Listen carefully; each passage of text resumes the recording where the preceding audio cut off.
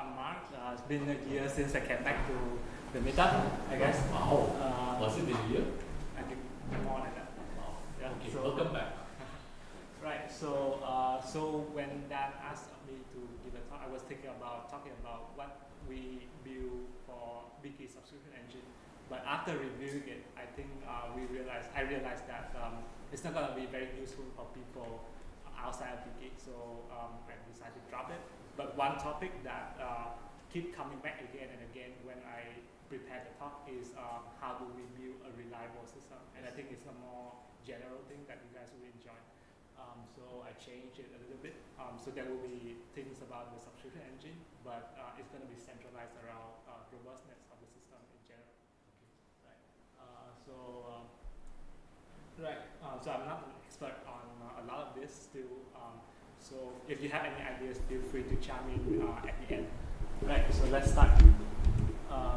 So robust. The meaning of the word robust stems from a Latin word that means hard, strong, and solid. And the first thing that came to my mind when I read this is Lego, right? And the other thing is a Nokia phone that I have been having for 10 years. And right. So, but those are examples of things that you would consider very robust. It lasts with time and it functions well. So, and I think as engineers, when we try to build software, most of the time we idealistically aim for a robust system. So because then less drag for us, less support requests to handle, and we feel better in a system without bugs. So, but it's not a very easy thing to build. So even if you look at the open source, like well-known popular open source project nowadays, there are times when things doesn't go right. So for example, in 2014 we have Heartbleed on, recently there's this thing called Dirty Cow on Linux. Then just a week ago, then there's this DNS DDoS attack. Yeah. Can't help it. But in that case, the DNS system doesn't function as expected as well, and a lot of things still go down. And then closer to home, when you look at system that you use daily, if you are aware of something called caption, it's a framework to test distributed system, and they run a lot of things like MongoDB, React, console, etcd through it, and they discovered that on the system, even they are well known and there's a lot of good developers on it, they don't function well all the time. So it's very hard to build robust software, right? On the other hand, what you consider robust might be very subjective as well. So for example, if you look at this function, so let's just look at this very simple function. How many of you think this is an example of simple and robust? I think so. All right, yes. Okay, that's great. So on the, like everyone just immediately recognize that this function doesn't work when you put an input that will overflow the result. Right. Okay. So if you compare this with another version that I have below, then you will see that the second looks more reliable. Yes. In this case, what happened is we define a very clear input and input boundary. We define a very clear output and what it should happen, and the function should work as expected. Right? This shows that you can build a robust function, but it's not as straightforward as you might think. And most of the time, when you look at software, I would argue that what we tend to have in our mind is closer to the second form. Closer to the first form, and it's very close to a mathematical definition of function. Actually, you can just get the same effect by using int64 or int32. Yeah. But I mean, when you look at the function conceptually, that's not what. Like, if you work with the language for a while, then you learn this code and you learn to live with it. But conceptually, we don't recognize it right away. Right. So the second function, the form is very close to a mathematical function, where you have a defined set of input and a defined set of output, and it works all the time, right? And then these are not anything new. If you have been programming with, say, Haskell or OCaml for a while, then this is what you aim to write. Right. So still, most of us don't have the chance to work with functional language all the time, and there are practical reasons for that. One is speed, for example. Right. So still, we can take advantage of this kind of functional thinking in our design. In our design of system as a whole, so that we write better software. So that's what I will try to talk today through an example of a piece of Wiki subscription system that I worked on recently. Right. So the background story is this. So we have a subscription engine in Wiki, and it allows for people to buy subscription on the web via in-app purchase on iOS and Android, and enjoy it elsewhere in the system, right? People just need to buy once, and then it should propagate everywhere else. The previous system didn't do so well in the sense that sometimes you buy stuff, you get billed, you get charged, but it doesn't show up reliably. Not a very good experience for the user. And since we are getting more people paying us recently, then it's become an urgent concern, and then we started to rewrite. The stuff that we have is fairly simple. Like depending on the bundle that you buy on Wiki, your subscription ends up in one of the 4 states. Right. At the first time you get to a trial, then you pay, you renew, and you get into a paying state. And then after that, you keep renewing to be a subscriber. And if at any point in time you fail to pay, you enter something we call a dunning state. So dunning is a kind of like industry word for all this thing, where we try to charge you for X number of time, and if we can't finish it, then we'll end your subscription. So this is a very simple model, right? So this is general subscription in Wiki. For Google, it works more. So what I'm working on at that point was the Google piece of the subscription system, like how people buy Android subscription and then enjoy it across Wiki.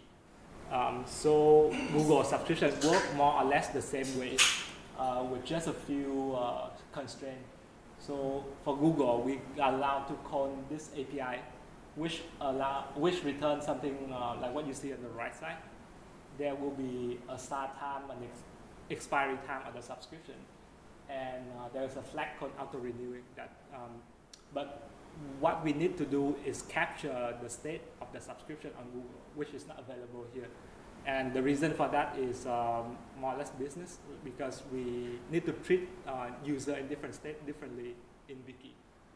So we have to take the expiry time here and infer what state the user is in based on that and historical data. Okay, so this is more or less context. And the flow is something looks like something similar to this diagram. So people will buy Android subscription. The Google engine will give them an identifier called purchase token. Then the Android client will send that together with the session token to our API, at which point we link that subscription to the user. And from then on, Wiki is responsible to tracking and refreshing the subscription status of that user.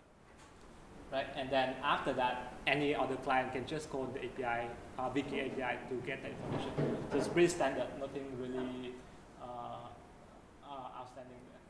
But the gist when we have to redesign the system is how do we make sure this flow works reliably in the face of network partition, in the face of failure from our database, even sometimes from Google, and so on.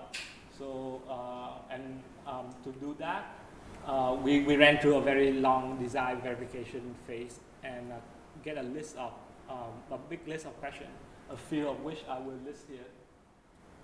So for example, we divided basically into groups. For example, one group would be how do we classify the raw input from Google API. Right? The second group is how does our system run in the phase of network partition or when its dependency doesn't respond. Right? The next one is that we need to have like an historical audit trail so that we can trace back whatever happened in the system. And so this is very important when you deal with money, as you need to argue with people like why they get charged and so on. And then of course there's no perfect software, so sometimes we make bugs, and we need a way to go back and fix the changes, not manually but automatically and reliably. Right? And then the last step is when we have to scale things and we have to deal with machine mechanical failure, then what do we do? Right? So interesting questions. So I think depends on how reliable your system is. You will have to answer something akin to this at some point. Right. So our first, let's take on the first question first. What are the possible inputs that we have from Google? So conceptually, it seems very simple. Google just return an expiry time. We just need to check that, and then we write a simple first cut code. Right, just checking the expiry time, take it minus from the last expiry time and compare. Yeah. What we found out is, so obviously we make some design flaw there, but what we found more interestingly is that the expiry time that Google provides is not very deterministic in any fashion. Right? Okay, so that's interesting because I expected Google to be pretty precise. Right? But we have data to show that, and we have to design around it. So for example, here is data from one guy that we have. So he started a subscription that lasts until 17th of October at 1960 and 43, right? The next day he went into what we call the dunning state, where he failed to pay. Google extend his subscription by 1 day while it tried to do a retry on the charge. And then as you can see, the time is not exact anymore, so it varies a little bit. The next day, that time increased again for the third time. And then Google was finally able to charge the guy and bring him to the correct state, but then it deducts some time from his subscription period, right? So not very. What did Google say? Yeah. So we contact them, but it takes a long time. So we just need to go ahead and work out the differences, right? So so this is more major problem because without understanding what can Google give us, we can't write a very robust code at all. So this happened. So while we was waiting for Google, I'm just doing trial and error, and finally was able to get a more or less working version of the code, but through trial and error, and put it on production because of time. Still, and a few days later, I was still worrying about the system when I was watching a talk called Life Beyond the Illusion of the Present. It's a very good distributed system talk that you might be interested in watching. So in that talk, the speaker argued about when you build distributed system, you should consider time as just another input to your system and not something that constantly flowing. Somehow a few things clicked for me, and I flipped this thing around and say, what if what I have always been doing for trial and error is just figure out the input space from Google, right? So I pull out, because we have a system running for a while, I pull out the data from Google, run a few statistical stuff on it, and try to plot a histogram of what Google extend the subscription expiry date to. Right, so interesting result. We was able to group Google data into 4 distinct groups. One is a thing that extends from 0 to 8 days, which seems to represent dunning. Then we see it extend people who are in monthly subscription by anywhere between 26 to 38 days. And if you're on a yearly subscription, it extends you by 357 to 365 days. So there's a few more down, right? So, and then there's a bad case where Google give you an expiry date that is less than the one that you previously had. So not very good. But with this, we was able to go back in the code and do very nice case analysis. And I mean, because it is divided into nicely cases, the code we wrote was much simpler. And then this is an example of the bad case that I mentioned. So this guy have increasing expiry time until he stopped renewing.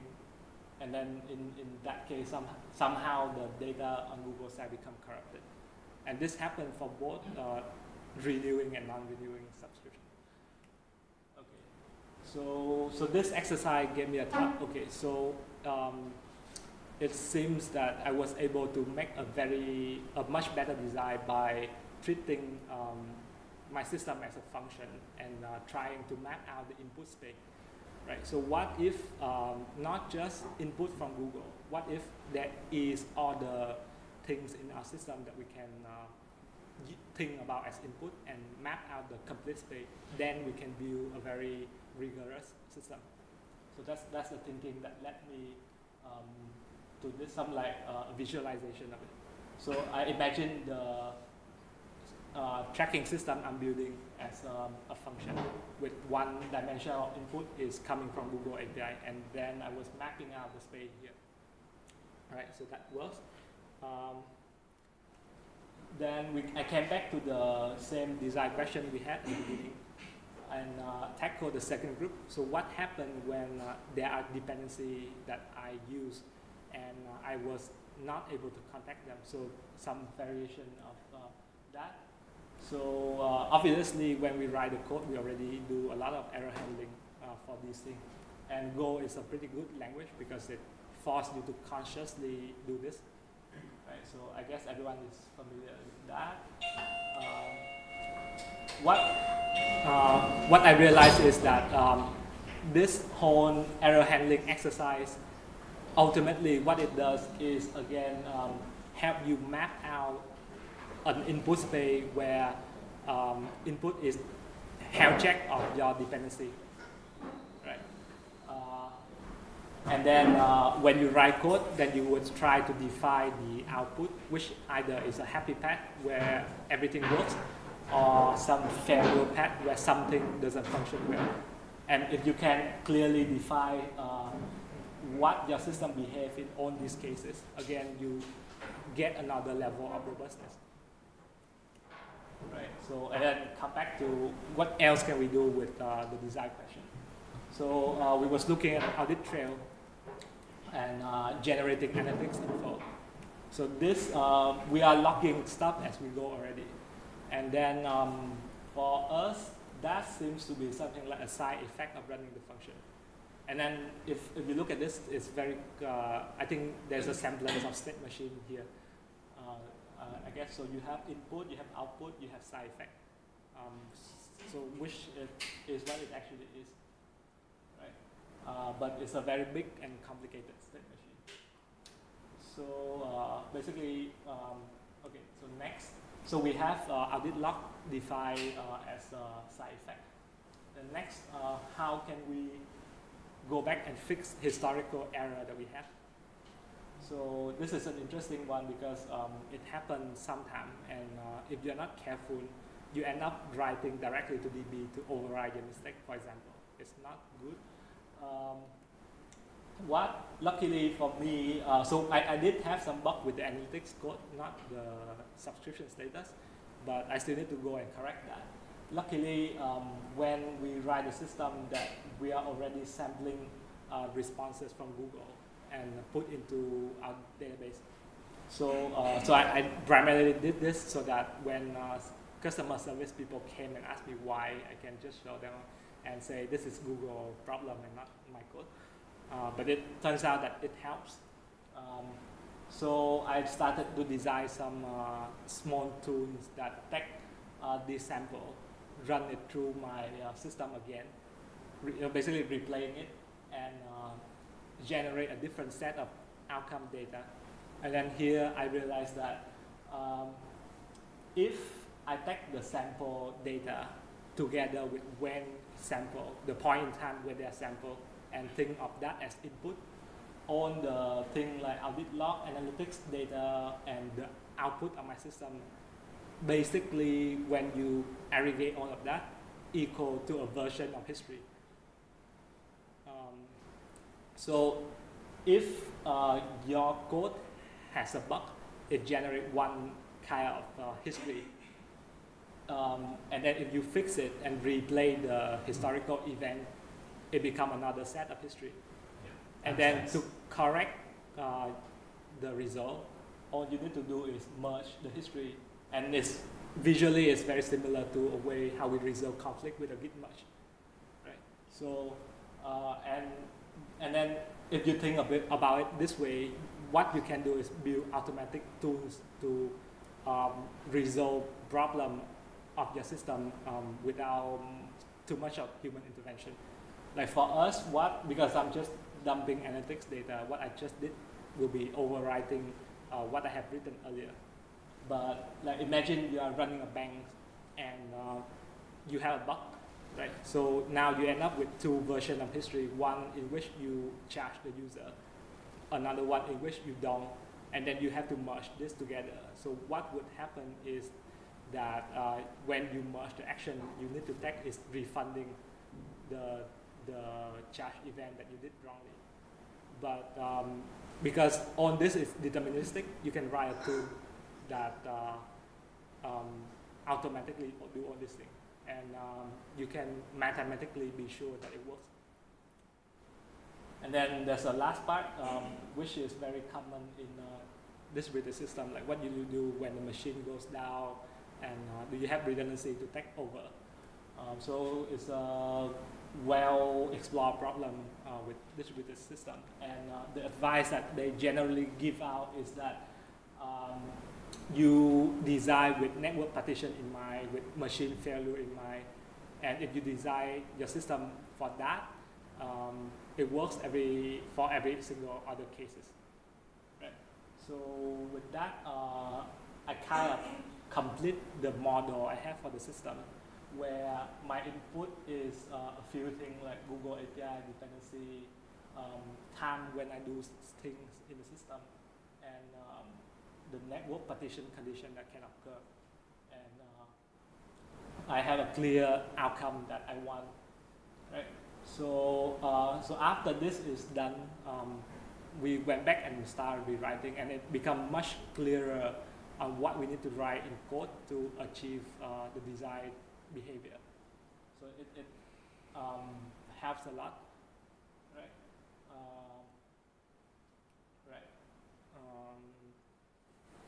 Of course, in reality, this is a very theoretical model. In reality, it's not always clear how you can get a good partitioning of the input space, especially if you're building system for the first time, right? But I think for certain things, for example, you know that network can either be up or down, so that's always there. You always design for both cases.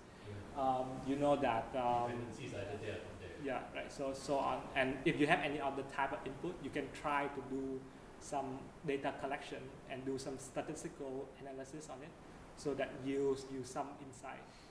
And that will help you design easier. It will help you to have an easier time designing a system.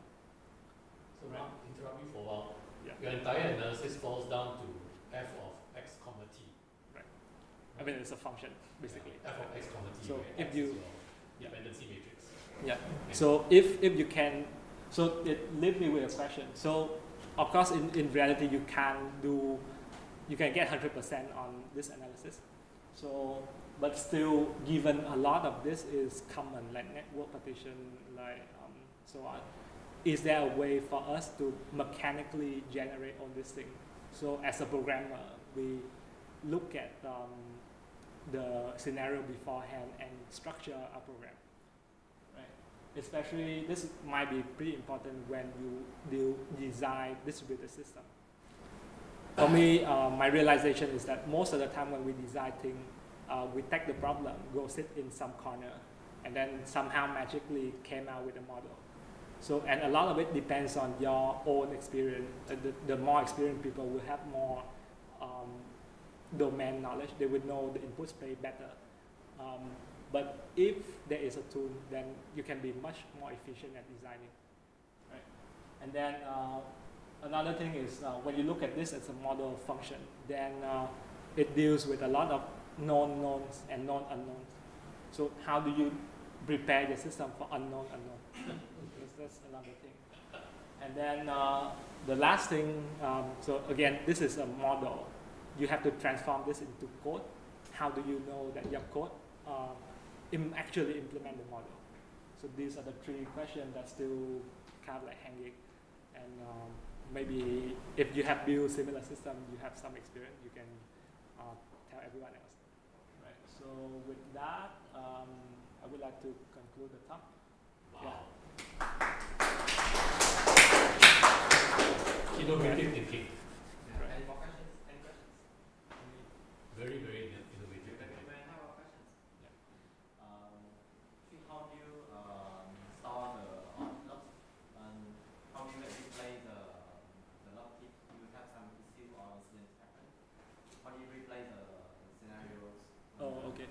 I mean, what I did, so basically, I was lucky because the initial design, we decided to capture the input, like all every single input, and we leave out time.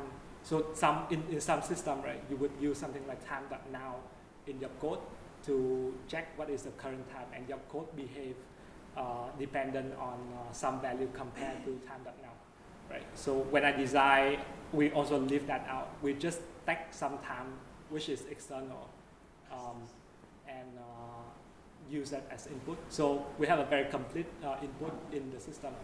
So what I just did is basically spin up another instance, pipe all this input into that guy. Again, it generates a different set of output, and then I write a tune. So my output is basically entry in the database, and I write a tune to replace the production data with the new stuff that I have, and that's it. Yeah, so it's an event-based. So what I did was basically transform it into an event-based system, and because event is can be stored and replayed, then you have all the benefit. Yeah. So is whatever you implement similar to event source? Sorry. Event source. I guess the model is that. Yeah. So basically, you given all those inputs, you basically store all the events, individual events. Now, whenever you want to query the current state of the system, you just replace the events. Now, based on your business logic, you deduce what the state should be. Oh, you're talking about the Google subscription. Yes. Yeah. So it's basically event source. in a way, yeah.